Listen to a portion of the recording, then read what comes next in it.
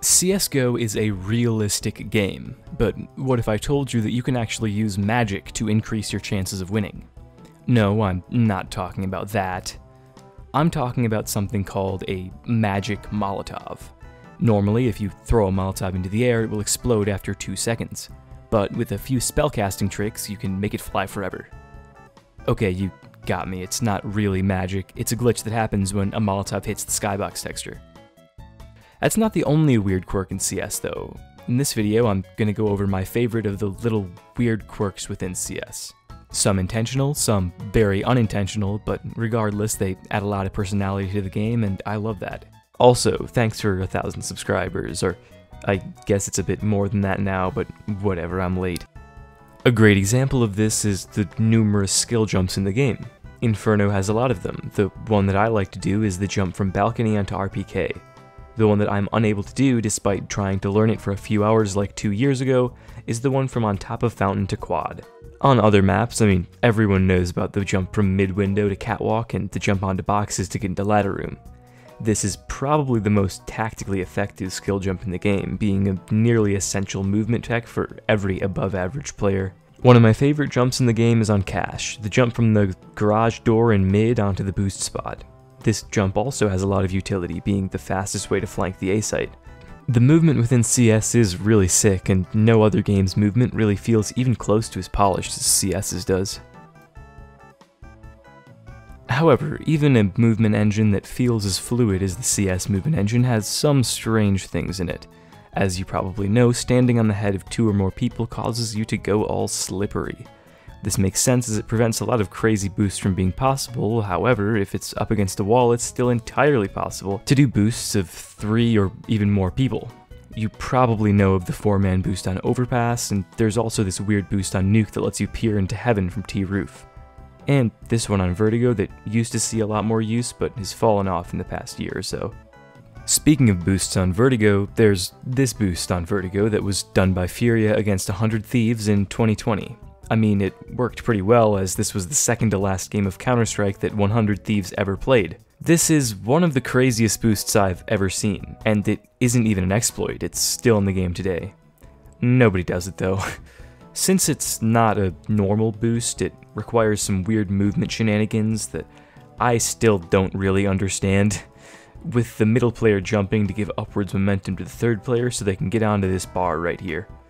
It's actually unbelievable that this was done in a high-stakes professional match. He's gonna have no idea. They can't call this. Whoa, Gratis! Look at this! Oh my God, Yuri, that's perfect. This boost is nuts. Other underutilized wacky boost spots that I can think of off the top of my head are this boost onto A-ramp in Vertigo, and the boost over the boxes on the B side of Mirage. You can do a weird solo boost on Mirage to get yourself to a similar position, but it requires some weird navigation of clip brushes, or I guess rather a navigation of the lack of clip brushes on these boxes.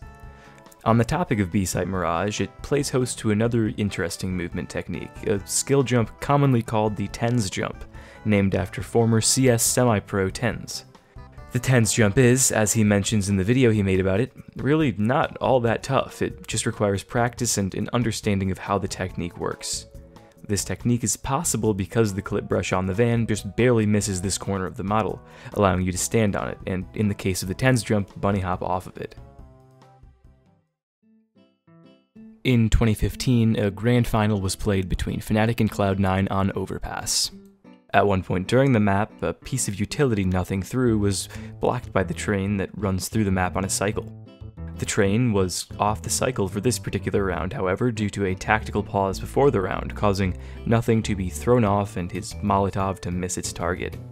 This caused a bit of drama about how the train being somewhat random is not a competitive mechanic, and the train was eventually changed to only occur at a specific time on the in-game clock. Overpass is a weird map in general. It has gone through so much change throughout the years. The original version of Overpass is alien in comparison to the modern map. But Overpass is still a broken map. Literally, there's a gap in this part of connector and it bugs me every time I go down here. Or at least I always thought it was a gap until I inspected closer and realized that there was nothing there if you're right near it. I genuinely don't know what this is, and it has irritated me for the longest time. I think that this might be the sole reason for my animosity towards overpass. Another weird pixel gap in CSGO that's been around forever is this corner on the ceiling of Mirage. I don't know why this hasn't been fixed by now, it's been known about since forever. At this point it's almost like a tourist attraction. It's just something that we all at least kind of know about. It's not a small gap either. In fact, it's significant enough to be visible from all the way back at truck without any scoped weapon.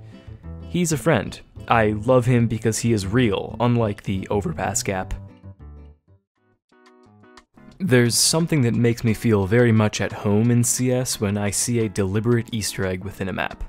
I love the deep intricacies and the love that goes into making a CS map, and believe me, I could probably make an entire video about this, and I might. Small signs or graffitis being more detailed than you would ever assume playing on them normally, some sort of secret, hidden thing out of bounds, just fun little things that mappers throw in, hoping that someday someone will find. The more dynamic, deliberate ones are the ones that I find myself loving the most. For example, the workplace casualties sign on Vertigo being affected whenever anyone throws themselves off the building. This is pretty sick. In fact, it doesn't change if you die in your own molly or even if you die from a normal fall, it only changes if you jump off the building. Most of the time this happens when someone tries to do this jump and fails horribly. On Nuke, you can press E on these vents to open and close them. It's a strange feature that I find most CS players don't know about, and if I start doing it while they're spectating me, they get a bit surprised. It's fun. On Office, if you shoot the vending machines, they vent. That's pretty sick. I don't know what else to say about it. I just think it's cool that it does that. But in my eyes, the Easter egg that takes the cake is the Inferno monitor Easter egg. In case you're unaware, there is a 1 in 83 chance each round that a monitor will show the CS 1.1 main menu screen. The reason that this Easter egg is so cool to me is because I have never seen it naturally myself, although I know that it exists. Every time I'm in apartments, I make sure to take a look and see if the monitor's on, and it never is. It feels like every time I check, I'm hopelessly trying to find a cryptid like Bigfoot or the Loch Ness Monster. The difference here is that I'm searching for something that I know exists, it's just somehow eluded me all these years. That weird passion for searching is kind of what CS is all about though, in a weird way. Constantly looking for that diamond in the rough. I'd say that a quarter of CS games are blowouts one way or another. Not fun for either side for the most part, just domination. Then from there, there's the around 65% of games where the losing teams gets between 8 and 13 points. Close enough to be fun and interesting, but the better team still clearly coming out on top. Then there's that remaining 10% of games that go the full 30 rounds. That is what we seek, a game that goes the distance, where your impact can drastically change the outcome of the match. This weird monitor Easter egg on Inferno is just another piece of the beautiful mosaic that is Counter-Strike as a game. There is no game that can pull as much emotion as those 10% games in CS. Just like I'll always be checking in apartments for that monitor, I'll always be playing Counter-Strike. If not for the little things, for the big things that come along with them. Thank you. This video is super sick to make, and there's definitely room for me to make a sequel at some point with more cool small things that I like about CS. Thanks again for 1,000 subscribers, although we are growing very, very fast, so it's a bit more than that again, I mentioned that earlier. Anyways, if you liked the video, please leave a like, and if you want more content like this, subscribe and turn on notifications. Thanks.